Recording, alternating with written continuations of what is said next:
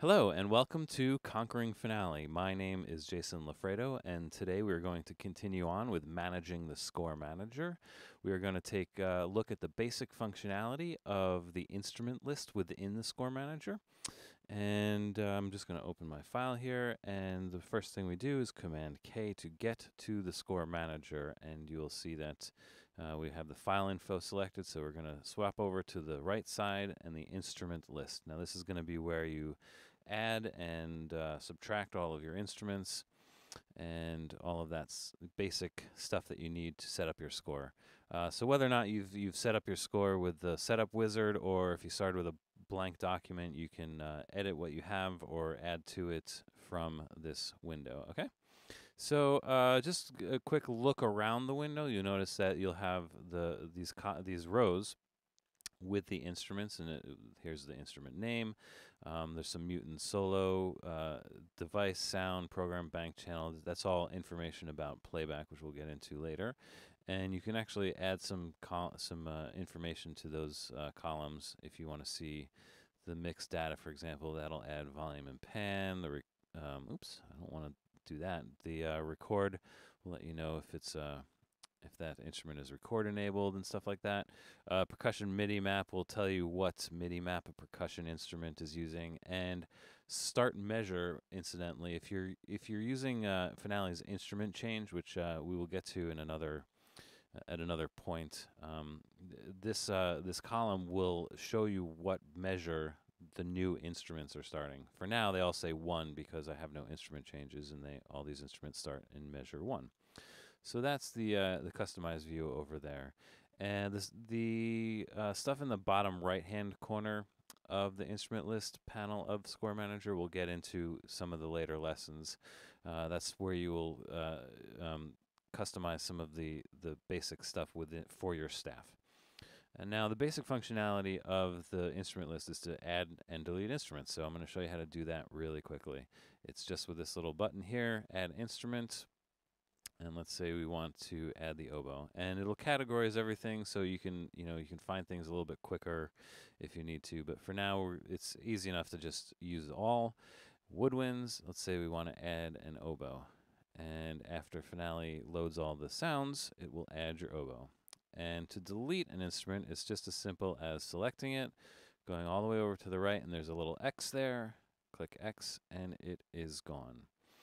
Now, incidentally, Finale will put the instruments in the proper orchestral order if you have orchestral selected here where it says score order. And there's a couple different types of orders, which I think will subtly change the order of instruments in specific ways, depending on what you have selected here. All right. If you select custom, then you can put the instruments anywhere you want. So let's say I want the oboe below the piano for some reason. The way to do that is select piano. It'll always put the instrument below the selected instrument. So select piano, add instruments, woodwinds, oboe, and it will put the oboe below the piano. Now once you have the instrument there and you want to change the order, that's easy too. Just this little icon here, just click on it and drag it, and you can drag it back up to its proper place. Easy enough. Now let's say you've added a bunch of instruments, and for some weird reason they've all gotten all kinds of out of order, like so. Okay? There is an easy way to get everything back to orchestral order without having to click and drag all these instruments. Just go back to this score order down here, select orchestral, and boom, Finale automatically resorts them into their proper place. Okay, I talked about that. Yes, if you want to simply change an instrument, now this would be handy if, for example, you have an oboe staff here and you have all these notes and data in your oboe staff, and you don't want to delete that. If you want to change the oboe to English horn, but you don't want to delete all those notes, just in this column where it says instrument, click on the name of the instrument and then find the English horn, and that will change that staff to English horn. And you don't have to delete the staff and then add a new one and then recopy everything. All right, easy enough. Change instrument, changing the instrument name. So another cool thing that you can do in the instrument list part of the score manager is actually change the name. Now this section down here on the bottom left is where that will happen. And you can select the full name, and this little edit text window will come up, and you can change this to anything your heart desires. So we are going to call this Blue Flute, right? And we can also change the abbreviated name. I'll call this BLFL for Blue Flute. And you can see over here it's changed the flute name to Blue Flute and BLFL. Easy enough. Now the cool thing about these edit text windows is that they're completely formattable. So if I were to go in here and select the word blue and up here find the text menu, you can do all kinds of stuff. Change the font, the size, the style, baseline shift, all this other kinds of stuff. All right, so let's say we want to change the blue. We're going to make it italics, right? And then let's say with the flute, with the word flute, we're going to go up here and change the size, and then we're going to go here and make it bold. And there you go. You have this crazy looking staff name if that's really what you want to do. It's available for you. The other thing about that edit text window is that if you have an instrument that needs a flat sharp symbol in it, you'll notice when I pull up the edit text window for the clarinet, the flat sign has this little gray rectangle over it. That just indicates that that's what you call an insert, or what Finale calls an insert. So I have that selected now. If I go to text, you'll see this insert thing, and that's the flat, but I can change that to sharp. All right. And now all of a sudden, I don't know if you can see that. Let me just zoom in a little. Now you can see there's a clarinet in B sharp. I don't know that you'd necessarily want that, but that's how you would do that. So it allows you to customize the name in that way as well.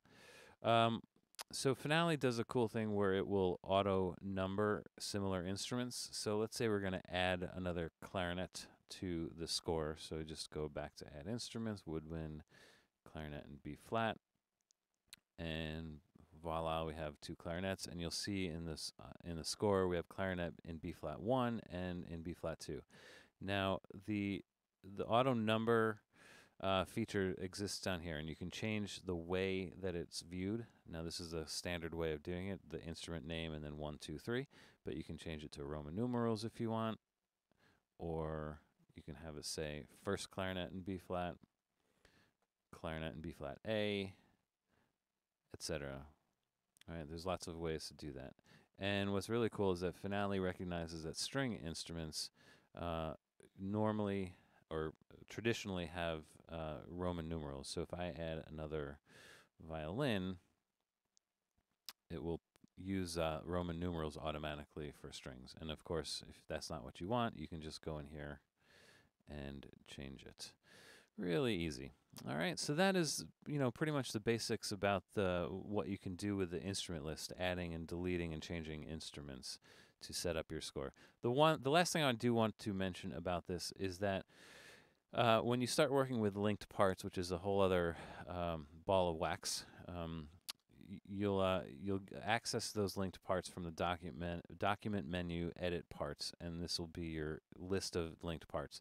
Now Finale will list these instruments in the order that they're added. You'll notice that they're all in kind of a weird order. They're not in the score order that you very expertly set up here. They're in the order that you added. It's just something to be aware of as you're working with the instrument list and linked parts. And there's an easy way to fix this, which I'll show you right now. Just go to Manage Parts. This window appears, and now you can kind of change the order of the instruments. So just select it, and there's two buttons here that will let you move them up or down. Move your English horn, and everything else is in order. And now it's just housekeeping, really. But now your linked parts are in order for you as you navigate through the score. And that is the basics of the instrument list functionality in the Score Manager, and that's about where I'm going to leave it right now. Come back and we'll take a look at some of the ways you can customize some of these staffs with this lower right corner of the instrument list in the score manager. All right. Thanks for watching, and see you on the next one.